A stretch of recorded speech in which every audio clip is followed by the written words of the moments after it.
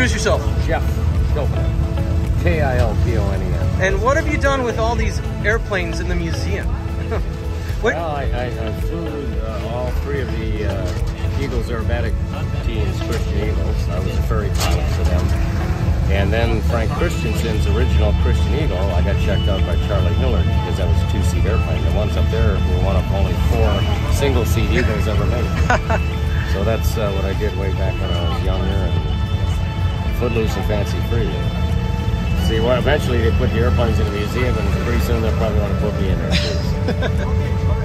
That's awesome, and we met you at AC Doozy a couple days ago, what a place. And then we just sort of like meet up again. It's awesome. Random thing. I mean, you know how difficult it is to bump into 2 guys you met 2 nights ago on the bar. You have a better chance of getting hit by a meteor than running into your buddies here at Oshkosh. So. Yeah, I mean, the Oshkosh is all about where you at. Yeah.